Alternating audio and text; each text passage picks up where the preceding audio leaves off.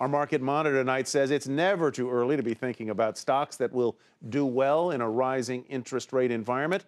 He's Derek Bruton, CEO with Lucia Capital. Derek, welcome. Good to have you with us. Do you really think interest rates are going to go up anytime soon?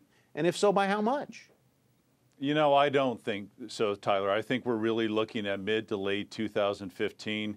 Every time I think there might be a hike here, we may see the Fed move off their dovish stance. What we tend to see is more weakness, more spottiness, a little more unevenness in the GDP, whether it be labor, whether it be housing. And so I still think we're not going to really see any moves till late 2015 or so. But these stocks that you're going to mention to us, beginning with NXP Semiconductors, you think would be good for the current environment and I guess could benefit or withstand rising rates. Tell me about NXP.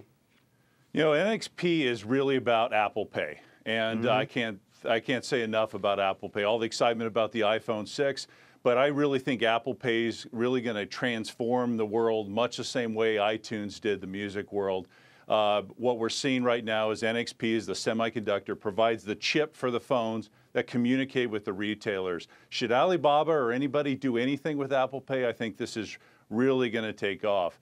They're also involved in autos, in security for credit cards. I think they're well positioned and they've got a lot of room to run here. Let's move on to another one that has been a hot company, Gilead Sciences. You've got a price target of 135 to 140 over the next 12 months. Why do you love it?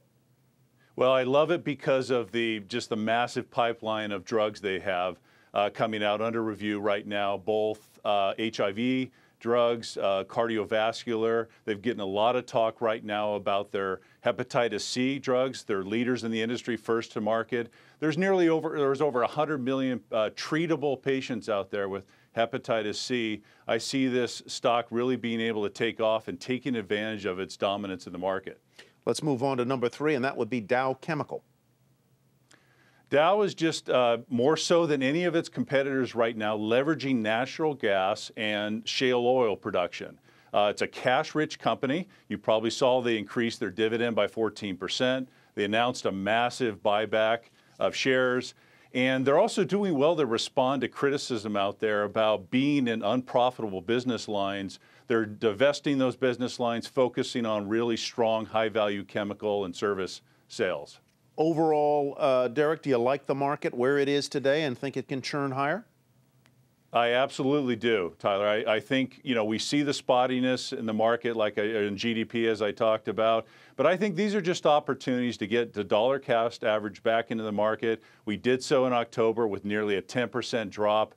I think we're on the road with some bumpiness, 3 to 5% corrections, depending on what happens overseas, what happens in some of the earnings reports. Right. But this Santa Claus rally, I think, will take us right into a strong first half of 2015, and then we'll finish off in hopefully high single-digit percentage growth in 2015. Well, ho, ho, ho, Derek. Thanks very much. Santa Claus rally. Derek Bruton with Lucia Capital.